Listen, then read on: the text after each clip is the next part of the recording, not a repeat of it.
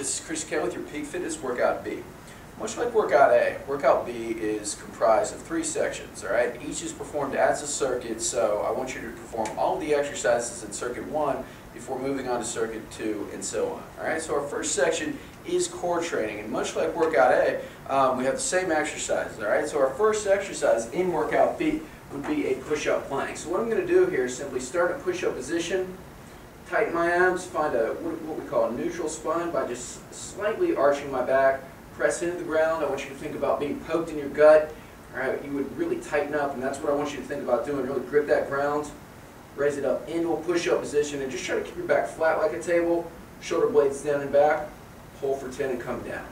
Now the eventual goal is to hold for 30 seconds in this push-up plank. So again, try to add about 5 seconds per week. So in week 1, if we do 10-second holds, we would do 15-second holds in week 2, and so on. All right, from here, the progression would be elbow plank, hold for 30 seconds, and that should probably be pretty easy after you've done the push-up plank for a couple weeks. The next progression would be a feet elevated plank. So this is kind of high, but you get the idea. Again, I'm holding in this position. All right, now from here, we have a bent leg side plank. All right. With that, what I'm going to do is come into a side plank position. You want to have some kind of like padding or cushion for your elbow. What I'm going to try to do is just grip my down wrist here, press into the ground, tighten everything up, extend my shoulder forward, and just raise up and hold. Once again, I'm trying to get up to a 30-second hold. Once I can do that, I'm going to straighten my legs out, hold. And then from here, you can elevate your feet on a small box or some sort of an elevated surface like a step.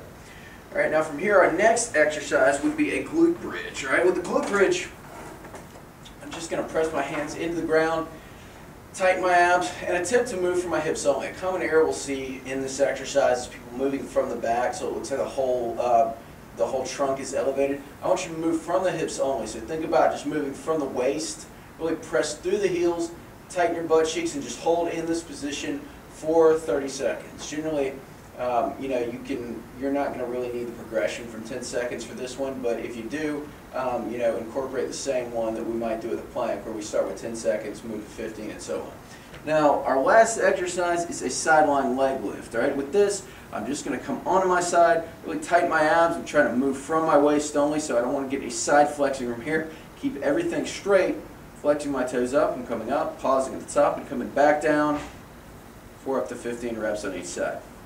All right, now for our strength training circuit for this workout, all right, our first exercise is an inverted row, and this one is a killer. This is the exact opposite of a push-up. For this, we're going to need a power rack, or really just any kind of bar that we can pull ourselves up on. But what I'm going to do here is just start under the rack, lean forward a little bit here so you can see me. I'm going to push my hips up into the air. My knees are bent. I'm pulling my chest to the bar, pausing for 1 to 2 seconds, and coming back down. Pull up, pause, come back down. To make this a little bit easier, what we can do is simply move back so I'm a little bit more angled as opposed to being directly under it. Same rules apply. Try not to shrug my shoulders. To make this harder, what I can do is simply straighten the legs out. Pull my chest to the bar, pause, come back down. And from here we can do things like elevating our feet on a step, which will really crank up the intensity. All right, so I'm looking for up to 10 reps. Once you can do 3 solid rounds of 8 to 10 reps in whatever position you're in, try to make it harder in some way. All right, so for our next exercise, we have a step up, and I'll actually turn this to the side so you can see me a little bit better here. And for the step up, again, we're starting body weight. I'm using an exercise bench here. You can use a lower surface if necessary, but the main error that I see in a step up looks like this. So the person will step up, they'll try to use the other leg to assist. I want you to extend the back leg up or the front leg up all the way before you step on. That's really crucial. Lean forward a little bit to get the glutes or the butt into it and extend the hip forward. All right. From here, we can do things like holding on to weights or moving to a higher step. So if you're using a lower surface, the next progression would be raise up to a higher step. Again, I'm looking for up to 10 reps there. All right, now moving on, our third and final exercise would be what is called a split stance band press. All right, with this, what I'm going to do is I've got a band looped around a dumbbell rack here. You can shut a band into a doorway. You can use a cable system or cable system like the Free Motion that we have that I demonstrated in Workout A. But whatever you've got, I want you to come into a split stance, get your chest up, think about keeping the shoulder blades down, try to avoid shrugging. All right, I'm just pressing straight out, pausing at the top for 1 to 2 seconds, and I'm coming back.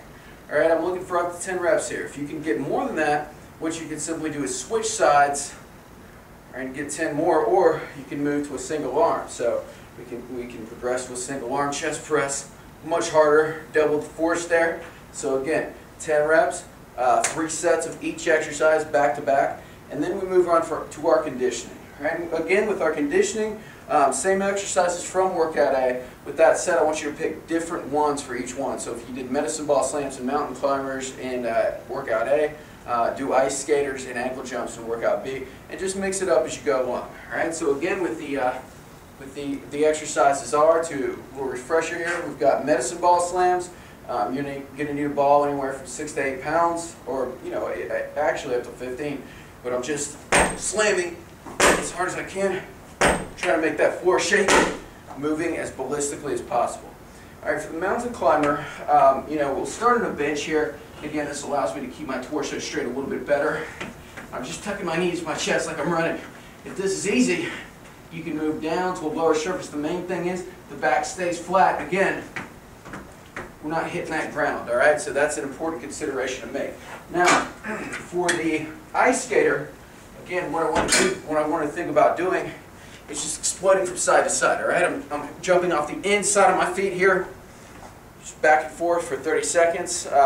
For the ankle jumps, just bouncing on my ankles. Again, 30 seconds on, 30 seconds off for each exercise. That's your Workout B.